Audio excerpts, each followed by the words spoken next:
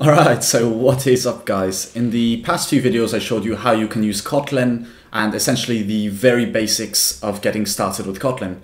So now I thought it's about time we actually get started with a very small project, and this is going to be a coin flip simulation, and we are going to flip millions of coins with just one line of, not one line of code, but just one block of code essentially. And yeah, it's going to be a very fast and simple project. It's going to cover everything that we've already gone over in the past 11 or 12 videos. And let's get started immediately. So the first thing we're going to do is create a few global variables, and let's create them right now. So we're going to do private var coin flips, and this is going to keep track of the amount of flips we do. Then we're going to write private var heads wins, and this is going to keep track of how many times heads won, and private var tails wins, which is also going to be initialized at 0, and that's going to keep track of how many times tails wins. And then we're going to go to our function main, and the first thing we're going to write is a print statement, which is going to ask the user how many times do they want to flip the coin. So flip the coin how many times. And then we're going to assign that number to a value, and that value is going to be used to determine how many coin flips there are. So let's create that value. It's going to be value number of times, and that's going to equal readline, which must not be null, and it's going to be casted to an integer. And right below we're going to create a for loop, and we are going to write I in 0 until number of times. So it's going to take that number we entered, and it's going to loop this loop for that amount of times. And inside here we are going to create a value of random, so it's going to be value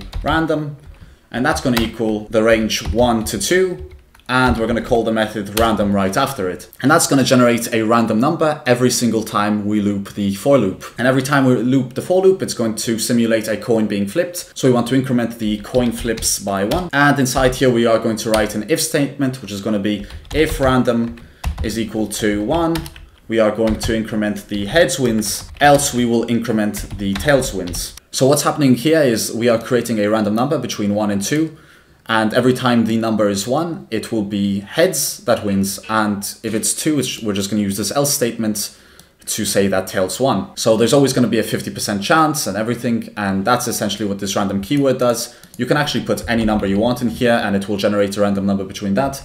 But 1 to 2 is fine for this example. And then down here we are going to write print line, and this is going to keep track of how many times the coins have been flipped, and it's going to show the user that the screen is loading. So we're just going to write coins flipped, and we're going to put the double dots, and we are going to interpolate the coin flips. And then down here I'm going to show you something new that you can do with strings. And if we write print line, and instead of just writing one pair of quotation marks, we write 3, you will see that it will add this special trim indent at the bottom. And this is essentially just a free block that you can write whatever you want, and it will stay in the position you write it.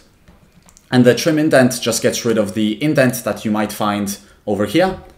So that is great. So the first thing we're going to do is total flips, and that's going to equal the interpolated coin flips. I will add a space there to give it some space between the previous print line. Now we're going to make this divider, which are 3 simple hyphens, and we're going to write heads 1 heads wins times, and below we'll do tails 1 tails wins times, and we'll make another small divider down here. And this is the entire program that is going to simulate our coin flips. And now if we click on run, you'll see you get this dialog that says flip the coins how many times. And we'll start off with 10. So you'll see coins flipped 1, coin flipped 2, coin flipped 3, all the way to 10. It will tell you the total flips, and it will tell you who won and how many times. So this time it was flipped 10 times, heads won 7, and tails won 3 times. And if we go to 1000, you'll see it will generate 1000 coins, and it will have said that heads won 486 times and tails won 514 times. And now finally for the final simulation, which is going to be 1 million coins. So 1, 2, 3, 4, 5, 6, and we've got 1 million coins to be flipped, and we will tap enter. And you will see it actually takes quite a bit of time on my computer to generate all those coins and all those print line statements. But after a million print line statements later, we will have had all of these coins flipped, and you'll see the number actually seems to even out in the end. So even though sometimes it may seem biased, when you use the random statement, such as that, you'll see heads 1 3 times, tails 1 9. But even though it may seem biased, as soon as you enter a large number such as, let's say, 2000, you'll see that it starts to even out and that the 50% chance in the coin flip stands. And I'm not really a master of probability or statistics, but it's good to know that this random function can be counted on. Although there are even more secure random functions, these should not be used for passwords or any kind of... These are very weak random number generations, but that's a complete different subject. This is good for those basic random numbers. But anyways, I hope this video helped, and in the next video we'll be going over how to use functions and how to save a lot of time using functions. And yeah, thanks for watching this video. If it was useful to you, please consider leaving a like. And other than that, I will see you in the next video.